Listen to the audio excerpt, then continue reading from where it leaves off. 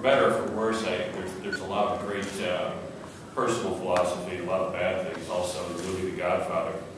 And one of those is, as we know, Tom, Robert Duvall's character, looked at Sonny after Marlon Brando's character was gunned down in the street and said, you know, Sonny, it's not personal, it's business.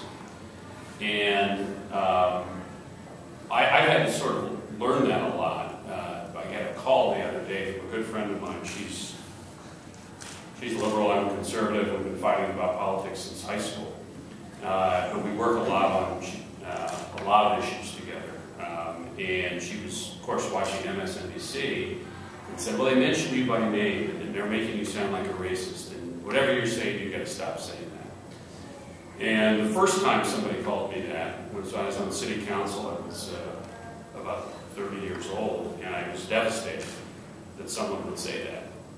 That how, you know, if you knew anything about my background, growing up, the clients I represent, the churches that I represent in Lima, and all of that. And what I realized after a while was those folks were trying to achieve a particular result, trying to get me to do something different, and that's essentially what is happening with these charges of voter suppression. They're trying to achieve a particular result. They're trying to win elections by keeping us from doing the things that Chairman DeVille and we all are trying to do, which is clarify these elections, election law, create clarity in the law so we don't have federal judges determining what the law is. We don't have federal judges determining the outcomes of elections. And the more clarity in the law, the less chance that that's going to happen. And that's really what these series of bills are about. So I don't take personal offense when members of the minority claim that we're trying to suppress voters because it's just business.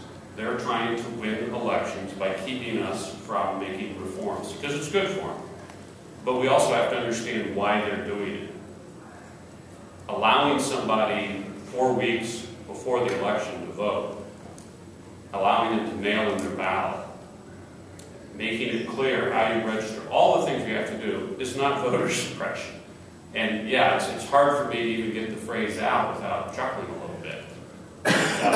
And at some point, I understand that if you watch Chris Matthews and you know he says all these things that wow, it sounds like something really bad. But if folks take the time to look what are in these bills and understand what's in here, you know, most rational, reasonable people are going to say, oh yeah, that makes sense that you would do it that way. So I'm glad that Chairman DeVille has stayed the course on this issue, and I don't suspect that regardless of what we do, there will be a narrative of voter suppression, as ridiculous as that narrative is. So I really appreciate Chairman DeVille staying the course on these things. These are, especially when there isn't a lot of, I shouldn't say it, there have been a lot of positive input from some members of the committee and certainly some of these coalition groups that the chairman just mentioned. As we just said, that's why we voted the bill today, because the ACLU has some changes. So thanks everybody for coming. I don't know whether members have comments or not.